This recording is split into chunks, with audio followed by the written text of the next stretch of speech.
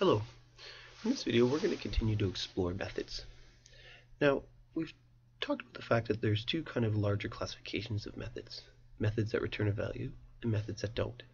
We're interested in this video in exploring methods that return something. And when you have a method that returns something, you need to include what's called a return statement. A return statement is the equivalence of me giving something back, some piece of information. So if someone gave me two numbers, I would return perhaps the sum of it or the product of it, whatever it is I was designed to calculate. So there's two rules that we want to start with that we want to remember. The first one is we must have at least one return statement in the method. The second one is multiple return statements are allowed as long as all return statements are reachable. And we'll look in more detail of what this means in our example. So in this video, I'm going to write a method. We'll take two string parameters and return the larger string. So again, this method is not necessarily a realistic example of where we'd use it, because this is a little bit of a simple algorithm. However, that being said, it does illustrate the ideas nicely. So again, at this point, all methods are start with the word public static. These are called modifiers. They tell the program about how to interpret the specific method. If you're in my grade 11 computer science course, we're not particularly interested in what these mean yet, but we will explore them in more detail later. But I would recommend that you understand the word public and static are what are called modifiers, and they always need to be there for our examples in our class. The next is the return type. So this is what is returned from the method. So if this method will take two string parameters and return the larger string, we need to return a string. So I'll put the word string there. The next part in the method header is the name of the method. So remember, it's really important to pick a name that makes sense. So in this case, I'm finding the largest string, so I'm going to call my method findLargest.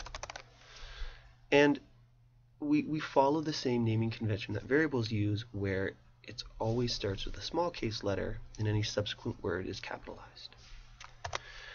Then we open up our parentheses, and inside our parentheses we state our parameters. The parameters are what the method needs to function.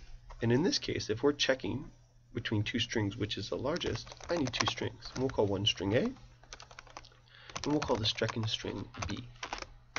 Then I open, I come down here, I say end find largest. Now you'll notice right away that I already have an error here. And if we just hover over it, you'll see that it tells you the method must return a result of type string. So what this is saying you have this method that was returning a string, but there's no return statement. So if right here I just put return B, you'll see that problem will correct itself. And so what this now means is that this method always returns whatever string variable B is. So if I come up into my main and I invoke my method, and we invoke our method by typing it in, whatever it's sent, regardless, is going to return the value B. So let's look at that. So I'm going to make a string variable called temp, and I'm going to set it equal to findLargest, and then I'm going to pass it the word the and fish. So we can tell from this is an assignment statement where we're declaring a string. So we first look at the right hand side. Always look at the right hand side of the assignment statement first, and we see that this is invoking the method findLargest, and the arguments that are being put into the method are the and fish. So what happens is when the program hits this line, it sees the word findLargest, and so it jumps down to this method down here, and inside string A it puts the word the, and inside string B it puts the word fish. So then it enters the method, and all it has right now is return B. So that means it takes whatever the variable B is and then spits it out. So if up here I do system.out.println the larger word is, and then I write temp, and I run this, I'm going to get the larger word is fish. Even if I switch these, if I put fish and the, even if I switch these, I'm always going to get that second argument the that's passed in. So of course down here we now want to write a little bit of logic. So we need to check the size of the strings. And one thing we've kind of touched on in class is that string variables have a large number of predefined methods that do stuff for us. And one of them is the length method. Length returns the length of the string. So if I put an if statement here, I say if a dot, and we get all our methods pop up, which is really nice. And I come down here and I see length. And so again, when we look at the built-in method for the string class, we see the name is length, it returns an integer, and it has no parameters. So again, the name is length, it returns an integer, and there's no parameters, meaning there's nothing inside the parentheses, so I don't have to pass it anything. So if I go if a dot length is greater than b dot length, then I'm going to return a. Else, I'm going to return b. And there's my method. So now, what happens is when it goes into this, oh, and you'll see, I've made my classic mistake. My fingers type, it seems to be the way I type, that I always mix up the T and the H in length. That's better.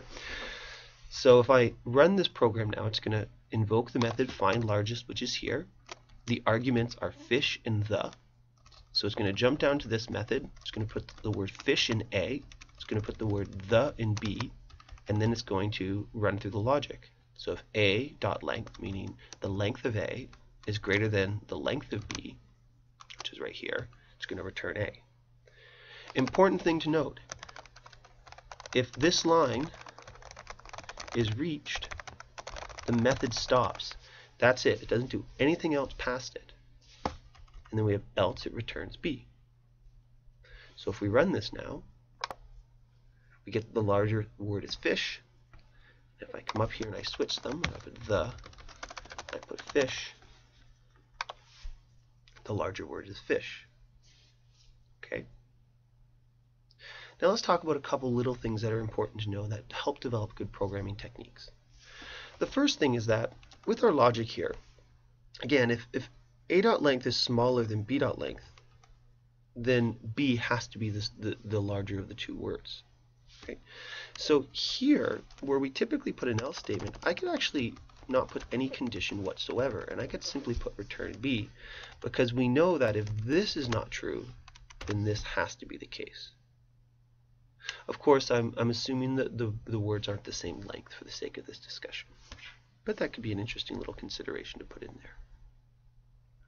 The second thing that we can talk about in terms of making this a bit more efficient is notice here how I declare a string variable called temp, and then I invoke the method find largest. So we should be comfortable with that word invoke, meaning call. I can actually simplify this quite a bit. I can remove that line, and I can invoke a method at any point. I can actually invoke it right there.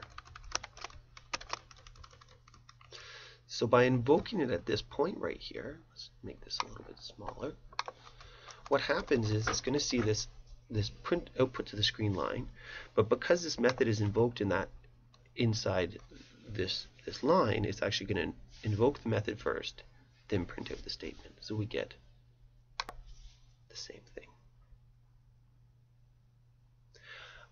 So let's just talk about I want to talk before I wrap up here about this one error right here, an unreachable return statement. Notice if I go after this return B and I put return A, I'm going to get an error. This is what is called an unreachable return statement. And in fact, you can think about it as unreachable code, and you'll see here that's what the error is notating. Unreachable code means that code will never be reached, and the compiler knows this, so it tells you that. So since return B here is stated on its own, anything after this statement here is irrelevant. It's never actually going to be executed. And so watch for that. That is a mistake that often happens when we're writing programs, is we end up writing code that is unreachable. I hope this video helped.